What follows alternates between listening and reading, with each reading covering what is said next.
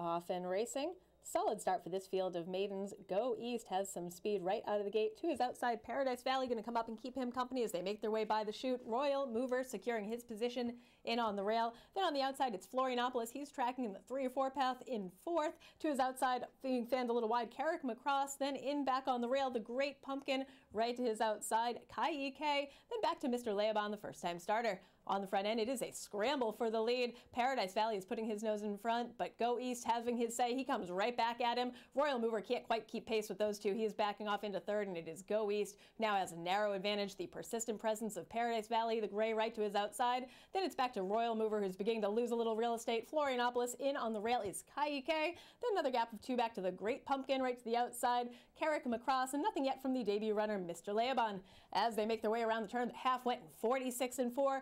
Go East is being passed by Paradise Valley. Paradise Valley in command here under Michael Sanchez. Just sprints clear of Go East, opening up by 5, 6, 7 now. It's Go East just putting on a show here. There's a 16th left to go. Go East is going to win geared down, breaking his maiden in his debut. Michael Sanchez aboard.